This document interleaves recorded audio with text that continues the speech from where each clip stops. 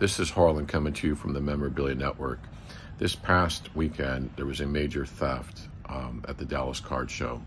The dealers that had their stuff taken lost almost $2 million in merchandise, all vintage. Really, really, really kind people. I met them on numerous occasions, and I feel absolutely horrible for them. One of the things that first came to my mind was that when I ran card shows in the 1980s and early 90s, Mr. Mint, Alan Rosen, would come to shows boasting he was bringing $100,000 in cash and vintage cards.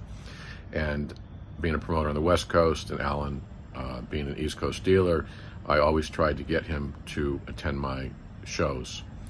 And one of the major requirements that he had, which was a big expense for me, but I felt it was necessary, was that he wanted armed guards and private security at any show that he attended that I promoted.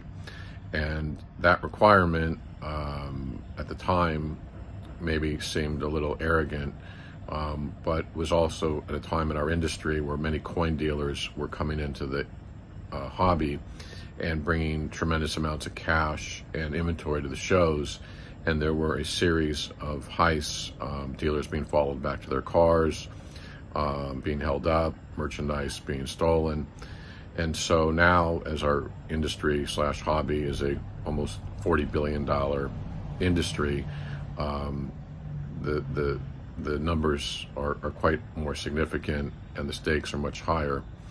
And I believe that unfortunately this horrible incident this weekend will probably change the industry forever and force promoters to have security plans, more security, plainclothes, armed guards, and probably will cost the dealers more money, but for their tables, but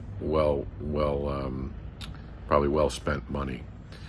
This is Harlan J. Werner for the Memorabilia Network, and I'm hoping by the time you see me next time that the cards have been located and found and back to their rightful owners.